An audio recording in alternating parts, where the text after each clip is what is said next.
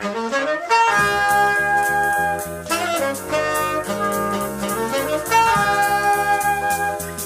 we've reached the site for the blower door setup today, and I think it's going to be a pretty cool one. You know, a lot of other folks have done blower door videos, but this house has some interesting aspects to it that may make things a bit different. It has some ceilings that are going to make calculating that volume difficult, and we're also dealing with a straw bale house, so I'm wondering how tight it's actually going to be. So if I'm going to do a blower door on a house, the first thing I like to do is to get a feel for the house. We also want to go around and look for things that are open. Any door or window that's open to the outside, we want to close that before we start the blower door test. And of course, in that same vein, anything that's open on the inside, interior doors and things like that, we want to make sure that those are open so that air is flowing through the entire house. Let's take a look.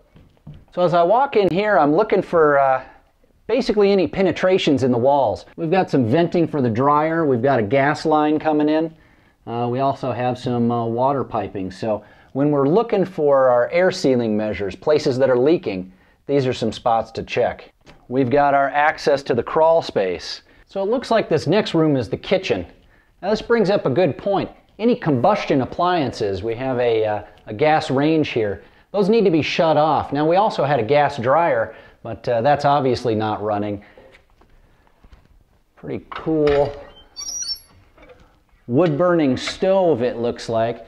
Now this brings up another interesting point. For anything that's wood or coal burning, you want to make sure you talk to the client ahead of time to ensure that they haven't been using this for a period of time before the blower door, so that this unit can cool down and you're not potentially sucking hot coals out of it into the living space when you're doing the test. Some other unique features that you may not see in other houses, but looks like we've got kind of an indoor grill here, so making sure that the flues are closed is important. You know, this one looks like there it's open, and I can hear it close right there. And the same goes here. While it may not apply to this home, other considerations include looking for friable asbestos and deteriorated lead paint. Look at the loose fill insulation in the attic and pipe wraps around heating systems. If friable asbestos is present, it's a walk-away. Do not run a blower door test. As for lead, if you find deteriorating lead paint around windows, doors, or anywhere in the home, it's really up to the state and the individual auditors as to what to do. A good recommendation may be to at least use a HEPA vac to clean up the debris before proceeding. So the rest of the living room then looks pretty straightforward with the exception of the vaulted ceiling. Now we're going to have to calculate out those angles, so it'll be a good test of our math skills to find out the volume of this room. Now we talked to the homeowner, and back behind here, this is where they have their water heater. So it is an electric water heater, so we don't have to check it as far as the combustion appliance to make sure it's off. But if we're getting any air leakage in this area, we may have to open this panel up and see what's going on in there. A little closet, a linen closet, and up in the top of that, they have a very tiny access space to get to the attic. Now what I'm looking for is to ensure that that attic hatch is sealed fairly well. Of course, you've probably noted that the ceiling is all tongue and groove. That would be something kind of tough to of course, seal up all of those little spots if we did have leakage.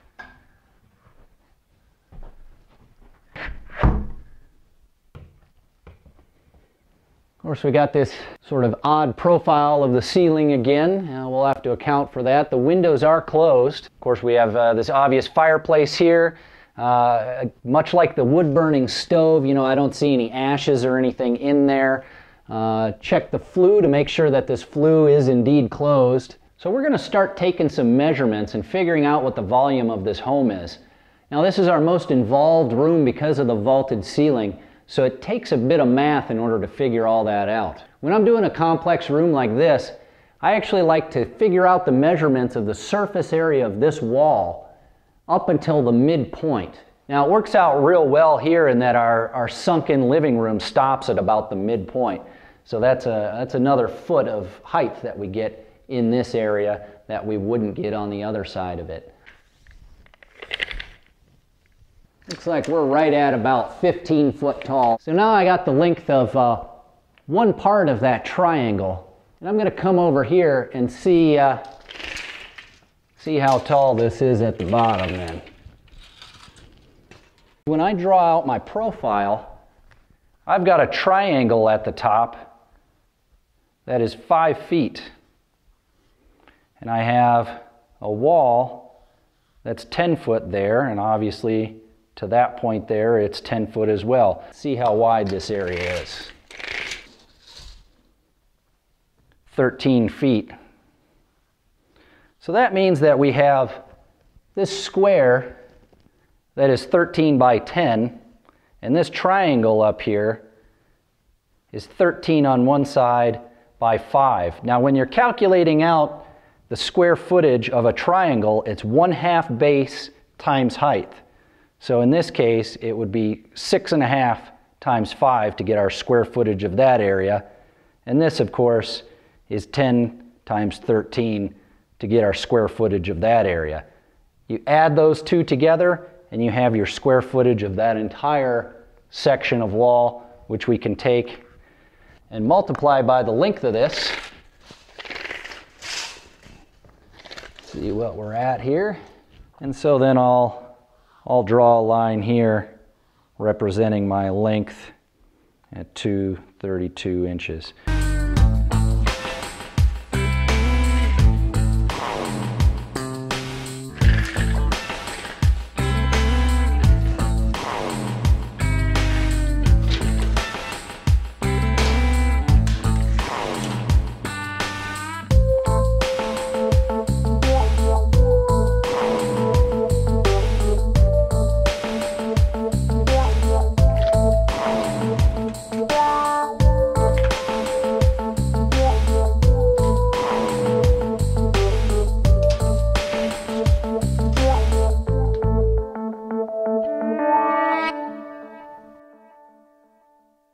So we've made all our measurements, we've shut all the windows to the outside and opened up the doors on the inside.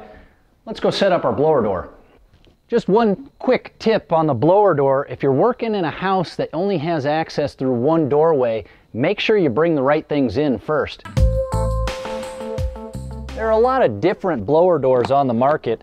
This just happens to be the one that we're using. One of the tips, at least on ours here, and all of them are going to be similar, is to make sure when you're setting this up, all these little knobs are on the same side. These are the knobs that you're going to be working on from the interior as you're tightening this up in the doorway. So we got our basic frame set up. I'll loosen these up a touch. Let's go ahead and do a rough fit then. I like to just get it fairly close to the size before I lay the fabric on. And leave a little bit of extra because that fabric's going to take up some space.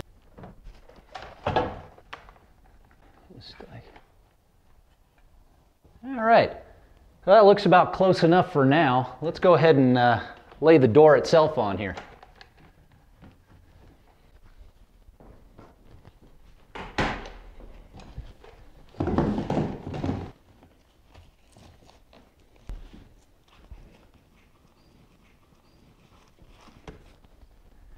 We'll just Velcro these couple of pieces on. So we've got this door put together roughly, and before we put it up in the doorway, we want to make sure we didn't leave anything outside.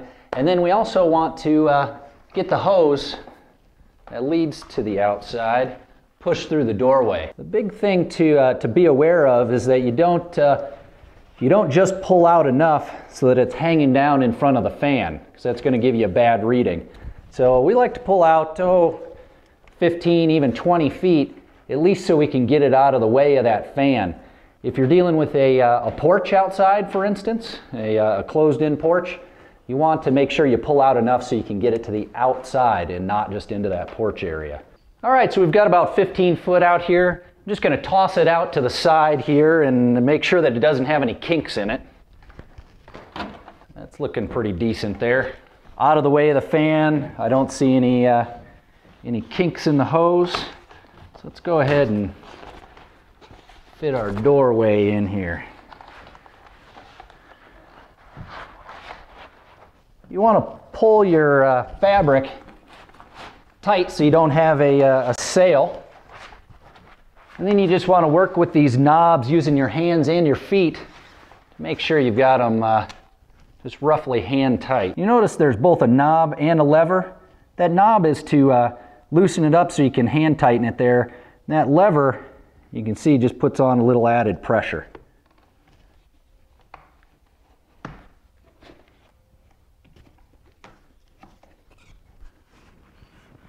So that's looking pretty good. Got a little bit of slack in the center here. You just want to kind of pull that tight. All right, so the next step is to put the fan in. You want to make sure that those are on the inside.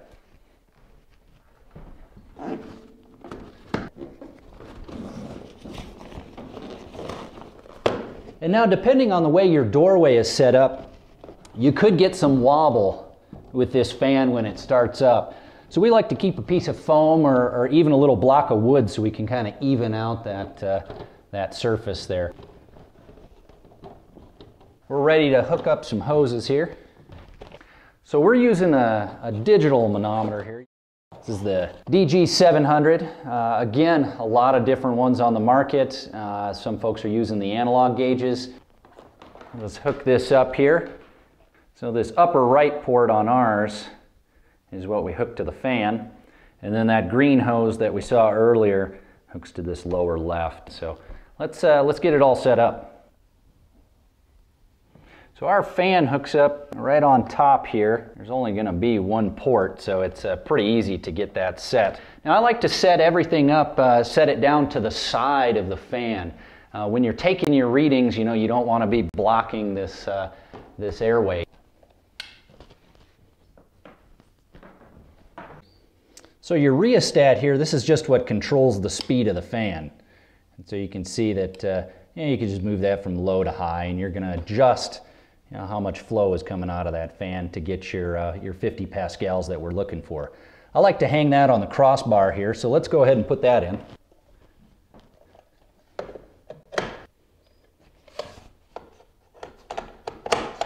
And this crossbar is also here so you can really make that connection solid with the fan.